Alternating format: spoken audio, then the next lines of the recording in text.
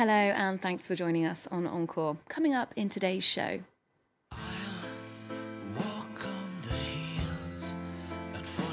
A mysterious vanishing in the desert of Utah has now inspired the disappearance of Everett Ruess, a theatrical rock performance. Its creator, Emmanuel Tellier, is here to tell us more. A look back at the career of jazz legend Al Jarreau. The award-winning musician has died at the age of 76. And we take a look at a new opera opening here in Paris as the young Fantasio takes to the stage at the Théâtre de Châtelet.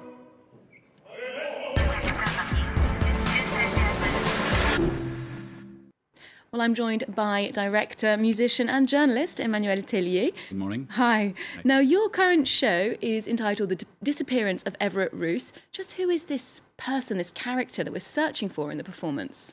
First thing we need to say is that it's a true story. Everything we are singing about, telling about, is based on true facts. So there are a lot of archives about this young chap. This young chap was born in California in 1914. And at the age of 15, 16, he started going to the wilderness, canyons, deserts in Utah, Arizona, Colorado, New Mexico. And he was basically a wanderer, wasn't very good at school. He was a very clever kid, I think, but didn't like school.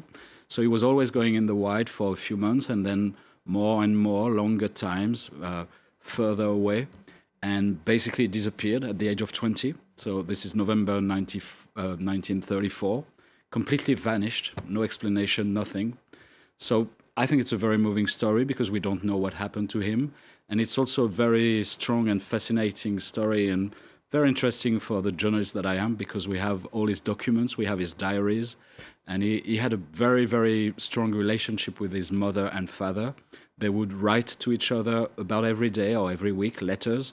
Even when he was very far away in a desert, he would always find the time to write a letter, tell them what he was doing, his emotions, his feelings. Sometimes he got depressed, sometimes he was very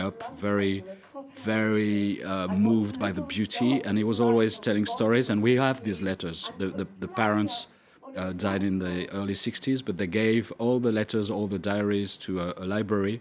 And this is what I used to make the work. Okay, so it's his story and your story as well. Let's get a taste of that. This is a short clip of the disappearance of Everett Ruess. A windstorm sprang up and the burros sat down. A waterhole I expected to have been full was empty.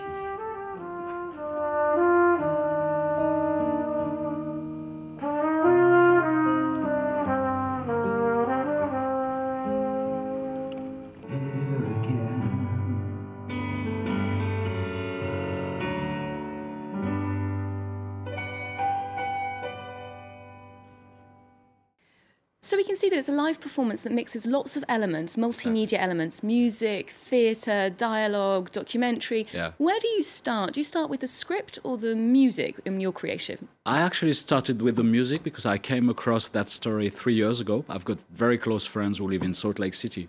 And they have a house in Torrey. Torrey is in southern Utah, very close, not very close, but kind of close to Bryce Canyon. So this is the region, Zion Canyon, Bryce Canyon, and then Monument Valley.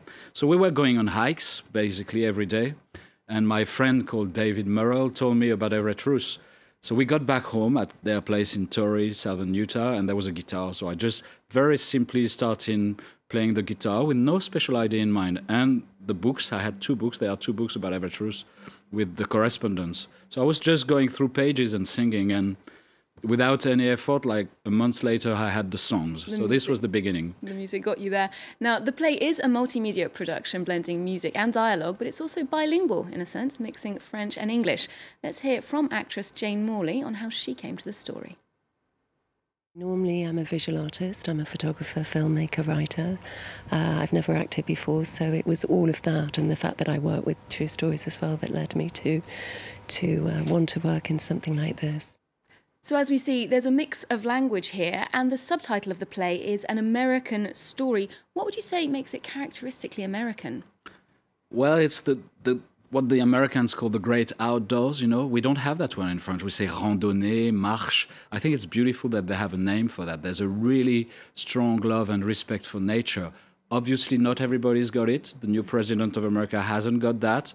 Some of his friends are really ready to make bad damage to the land to get more oil, petrol, tar sand. But there's another America, and that's the America we are talking about and singing about. These are the people who love the land, who love the beauty. Everett Ruess and these people were also always trying to be close to the Indians. I think they felt guilty to the Native Americans, the Indian. So it's all that makes it very American. It happens between 1930 and 34, so it's obviously the Great Depression. So we're also talking about Dorothy Lange, all the writers who talked about that. That makes it all very American. It seems old, it's 80 years ago, but to me it's very young. It's like yesterday, it's only 80 years ago. So we should really learn from that story and learn something from it. And all underscored, of course, with this music. Now we're moving to a reference in American music now. Jazz legend Al Jarreau died last week in Los Angeles at the age of 76.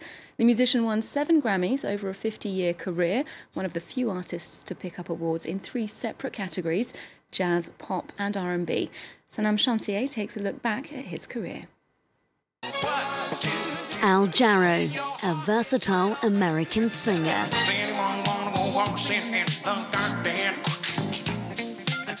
One of few artists to have won Grammys in different vocal categories, jazz, pop and R&B. He started singing when he was only 4 years old in the church where his father was a pastor. He graduated in psychology, but by the late 60s he had quit his day job and embarked on a nightclub career. In 1971, Jarreau was finally heard by the right people. They were taken aback by his jazz vocals.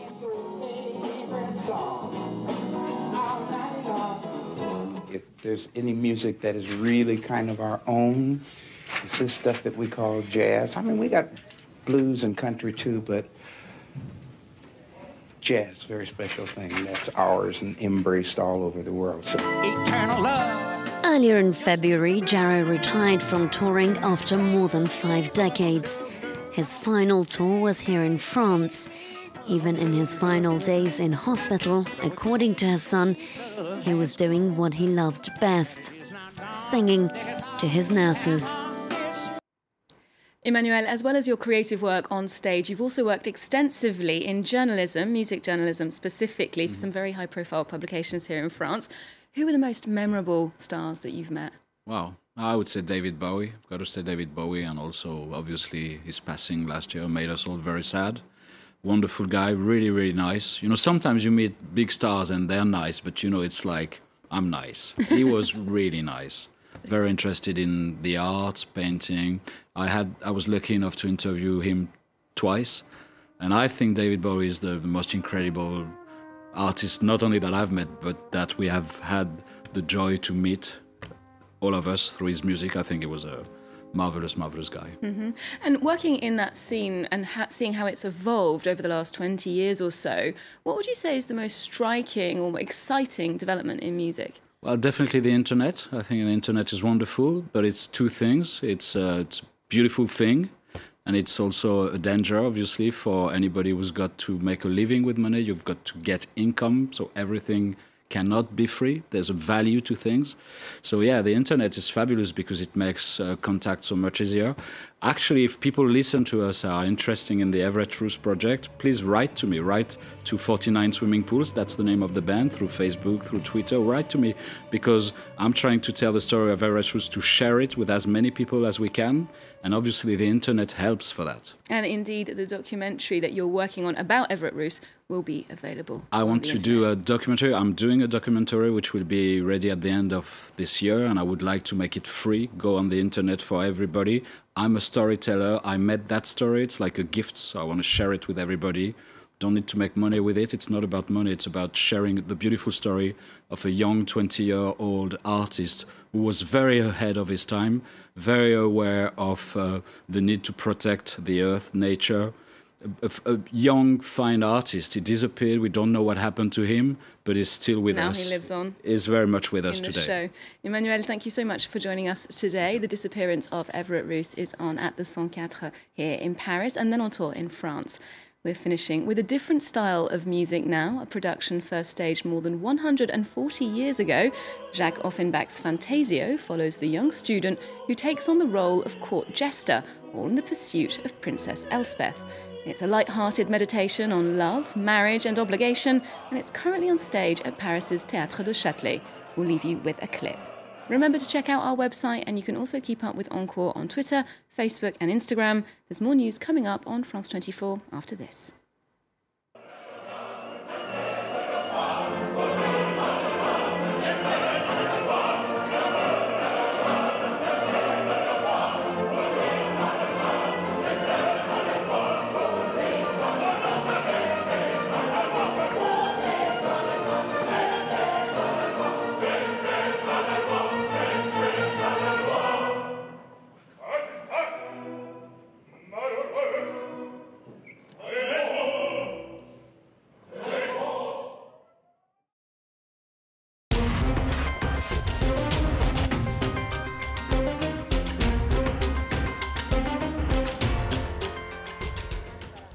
Shnur Kezri owns a beauty salon in Erbil, the capital of Iraqi Kurdistan.